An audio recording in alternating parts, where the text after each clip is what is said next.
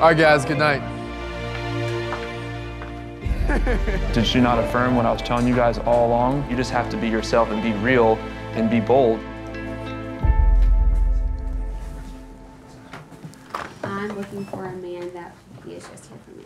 But in different ways than I guess I wanted. Like even with Tyler G, it was like, hey. Hello. What are you doing? I'm coming to talk to you. Hey. How are you doing?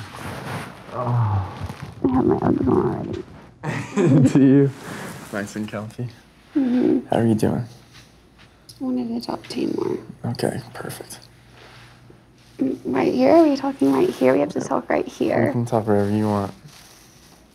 Okay. This is pull up the or sit right here. How about you right just here. sit in my lap? Yeah. How's that sound?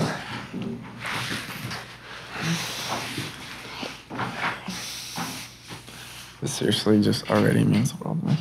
What means the world to you? Just wanting to spend more time with me and talk to me.